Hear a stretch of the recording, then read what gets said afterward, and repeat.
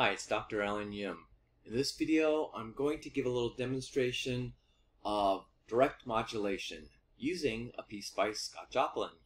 So, Joplin wrote in the late 19th century and early 20th century. You probably know his ragtime, but this is a slower piece that he wrote titled Solace.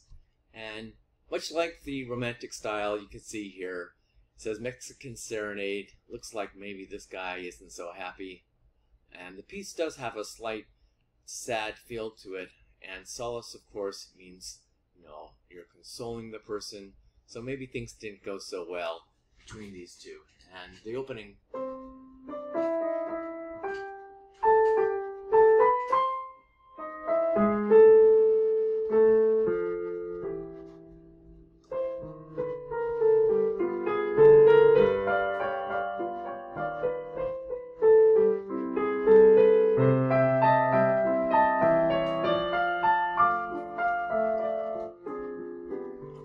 and so on. Now, what's interesting about this is it starts in the key of C.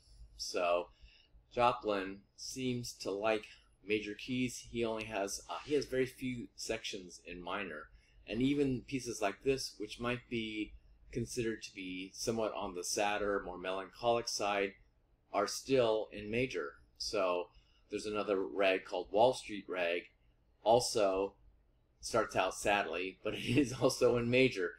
Okay, so here we are, C major, and then here, a little bit of a hint of where we may be headed, because this section...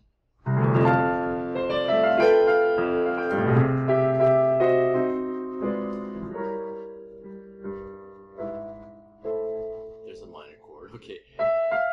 So there, you might notice some tonicization of, looks like 6.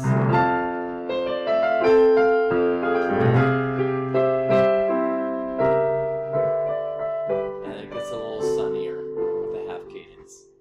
Okay, but this is not the topic that we are concerned with right now. We want to see where this goes and where it modulates to the new key. So I'm going to skip forward a little bit, and since it's in C, it's kind of easy, maybe a little bit. Well, I say that, but now I notice he has a lot of chromatic inflections, and this is typical for him. But let's go to the end of this third section here. So this is a repetition of the opening.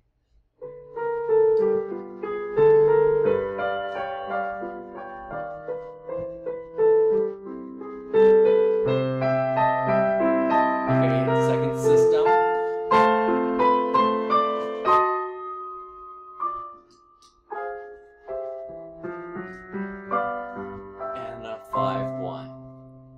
Now. Okay, so here, that's it. That's the modulation. So there really isn't any kind of preparation. There's no common chord. It's just the end of one phrase, this, and then 5-1. And from that point on, it's in the key of D. And you might say, well, how do you know? Well, I just look at the key signature there, 1 flat. It's in the key, did I say D? It's in the key of F from that point to the end. And I'll just kind of scroll down so you can see, right? So you can, whoops. All right, I don't know if I can move this. All right, interesting. I'm kind of stuck here. I can't really get, all right, sorry. I can't get to the bottom of that page. But trust me, it ends in F, and I'll play the ending for you. But let's go back to this spot here. So I'll play here again. Now, you might be thinking, what's the relationship between these two keys? F is the subdominant of C, and he does do this in some other pieces, but it's not really the norm for that you would expect, maybe. And also, we don't expect the piece to end in a new key. We expect it to go back to the starting key, but many of his pieces don't do this. So...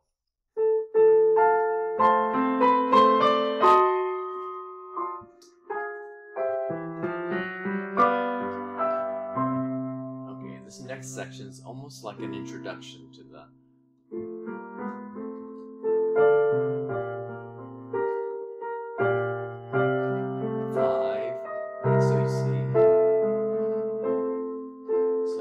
tonicized the new key, and again 5, 7, 1.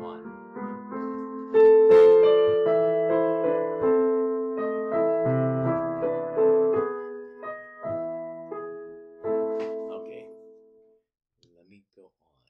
So I don't want to point out every single little harmonic thing in here, but let's go to the last bit so you can see how this story ends. So, and then it goes. Oops. See it here. So this is the second ending.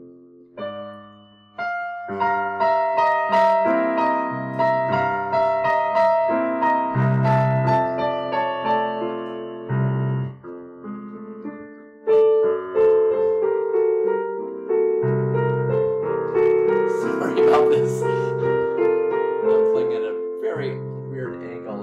Okay, and let me go to the part you can't see. Repeats. That's